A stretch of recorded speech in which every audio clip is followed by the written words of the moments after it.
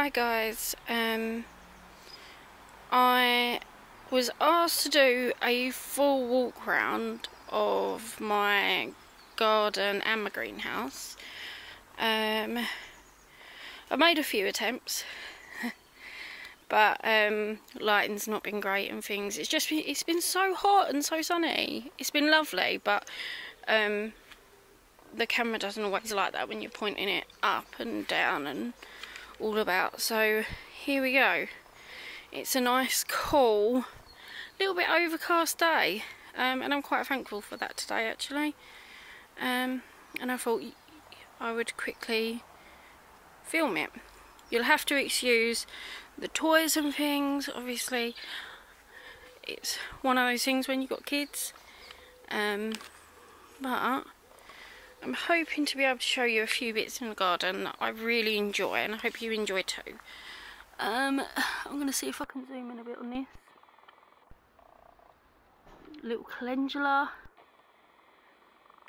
A lot of my calendulas just self-seed. I chucked seed down one year, and if you've never grown calendulas before, they can be done in pots to start off with and then moved, but you have to wait until they're really quite a size before you move them. So actually it's better just to chuck the seed down. So the other year I did, and I had some pop up, and now they just keep coming up every year. I think that's the great thing about some of these plants. Even things like your little violas, those were bought this year, these ones.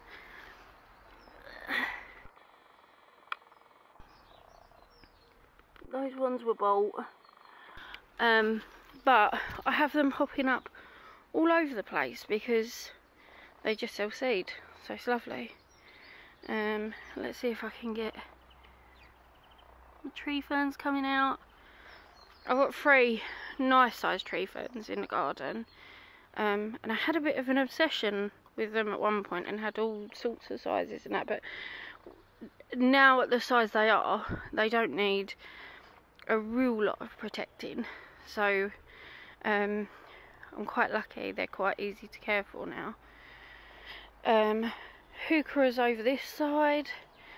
Had to move that middle black one. It's not so black at the moment.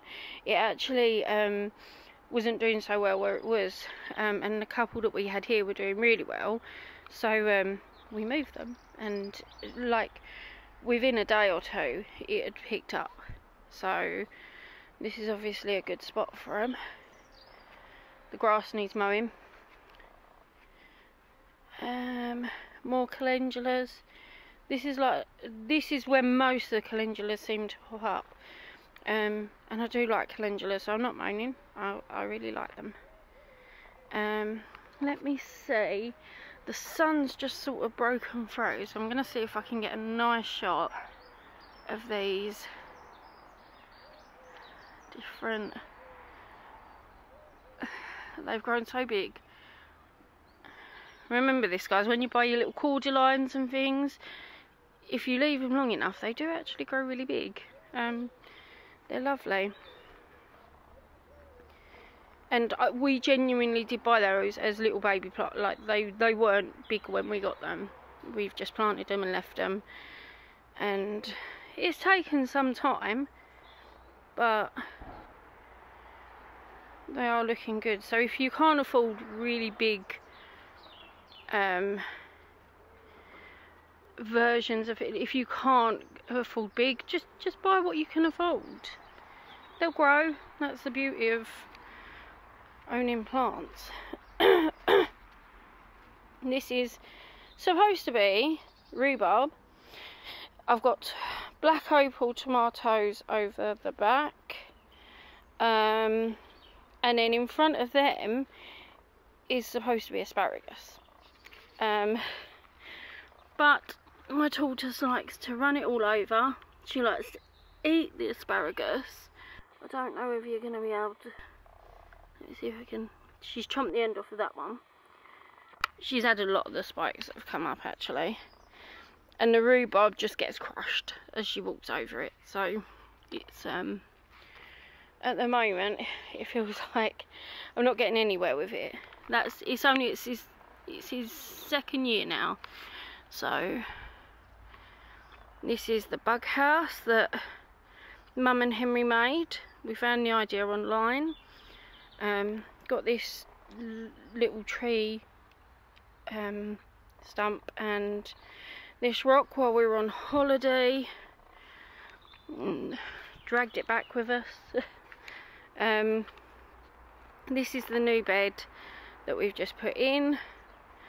It's so that it kind of follows on from that bit. It goes all the way around the trampoline and back down. So we've got some pink blueberries, lavender, apple tree. We planted some sweet corn in because that's what we've been able to get hold of, and then I'll sow some seeds around it to carry on the the quite packed planting I'm doing at the moment. We got my granddad's pear tree, my pear tree, my Victoria plum, which yet again it doesn't look like there's going to be any fruit on it. The only plum that I enjoy eating is a Victoria plum, and we had one and it was over in that corner just in front of my greenhouse, before my greenhouse was there, and we got loads, but it actually it had a problem with it and we had a really bad year and it just wasn't right, so we got rid of it and I bought another one, and I've had no luck with Victoria plum trees ever since, so I'm desperate to get hold of one that will actually fruit for me. This is the newly widened bed.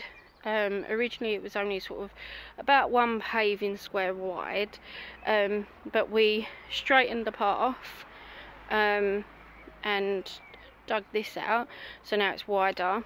And it's currently there's herbs along the back, we've got tomatoes in there, there's lettuces, there's a whole mixture of things. There's pak choy in there that I've been growing since from seed. Let me see, I'm going to take this strap off. There's one of my little baby pak choys. So this hasn't had as much added to it, like compost, manure, things like that. So I'm being a little less, I'm packing a little less into this bed because it's still new. So it's going to take a little while to really get the nutrients in there. There's our little alpine strawberry area, lettuces, like little salad bowl lettuces in there. We try and pack as much salad as we can in, lettuce leaves, cucumber, anything that the animals can eat, because we've got obviously a lot of animals to feed. And last summer we actually got so much packed in, I had so much that we didn't have to buy anything for them really all summer. So it saves a lot of money. You don't realise how much you spend on salad and vegetables and things for them. Acers, underneath the acers we've carried on with lettuces and herbs, parsley all around the bottom of this planter, and then strawberries inside, and the strawberries are now flowering and we can see we've definitely got strawberries, so that's great. I've got 3 different types of peas growing, so we've got mange 2, we've got sugar snap, and we've got then just the normal peas. And I've packed this bed really tightly. I call it an Alice Fowler style planting. She did a series of where she planted a lot of her vegetables and her fruit plants and things in between her her normal flowers and plants and that, and she did really well. You do have to make sure that the ground is really fertile to do it, but it's well worth giving it a go. I really like it, and I actually prefer seeing my bed like this rather than in rows. I just think it looks actually really pretty. So there's a bit of everything in there.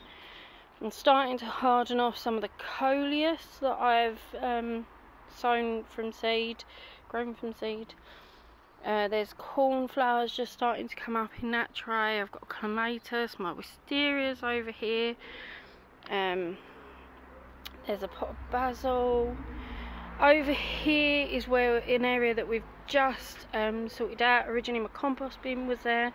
That's been moved to make way for, this is kind of a makeshift auricular theatre. I've picked up some new plants recently.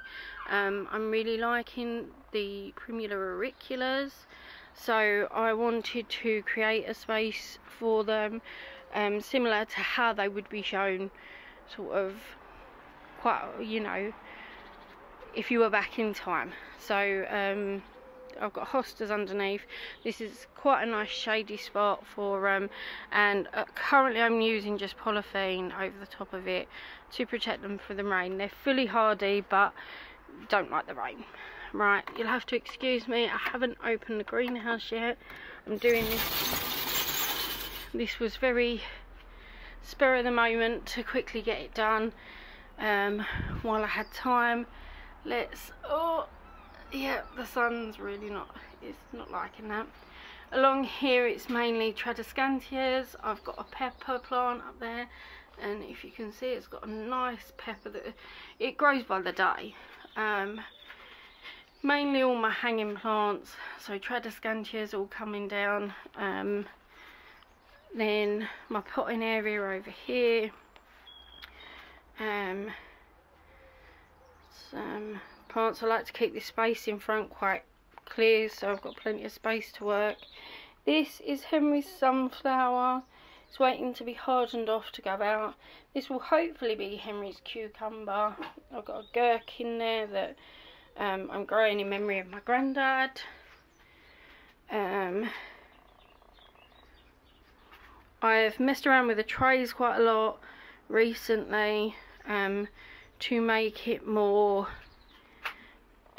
mixed, because a lot of my coleus, because I'm in the process of sort of pinching them out and getting them all nice and bushy, have been, as you can see as we walk around, have been packed down here, so that I can sort of keep an eye and make sure I know what I can see what I'm pinching out. But I've just started sort of mixing them around a bit, and I love the effect.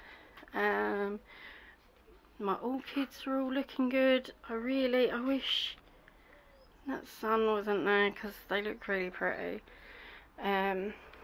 These are all some of my carnivorous plants. Let's just potted these babies up. Some more carnivorous plants. I'm going to take you down while I remember to these ones. And I think that's my favourite pitcher plant, actually. I absolutely love the shape of these. I've got another one over there. That's a little small Tradescantia. And some more bits along there. We've had to move. I'm trying to move back now so that you can see. A fig tree. I've named her Panache. She's now in the greenhouse. I just have had no luck. She is a Panache fig. She should be producing striped figs, but she's not. So I've repotted her and brought her in here. Apparently she quite likes really hot, a really nice hot long summer, so I'm hoping having her in here will encourage her to throw. It'll also mean that she gets really regular watering, and sort of kept well. So this is the start of my tomato wall. Well, tomato, what am I talking about? My cucumber wall. It's because I'm looking at the grow bags. My cucumber wall. This one over here is actually heritage variety, and it's a white cucumber. Then we've got your normal cucumbers along here, and then right at the end is a watermelon plant that I popped in. Henry really wanted to grow a watermelon, so we're attempting it, and obviously the best place for it is going to be in this greenhouse. So we'll see how we go. I'm hoping this is kind of going to create a bit of a screen along the front, just to help with the heat and the sun. I need to actually, that's one of my jobs this week, is to get some screening for the top of this, to help with the heat a little bit. Right, I'm just bringing down, sorry if I'm wobbling you, I'm bringing down one of my hanging baskets because my streptocarpus is blooming really well. That's in a hanging basket and just hangs up. So yeah, so there you go. I really hope you enjoyed this tour, and hope to see you again soon.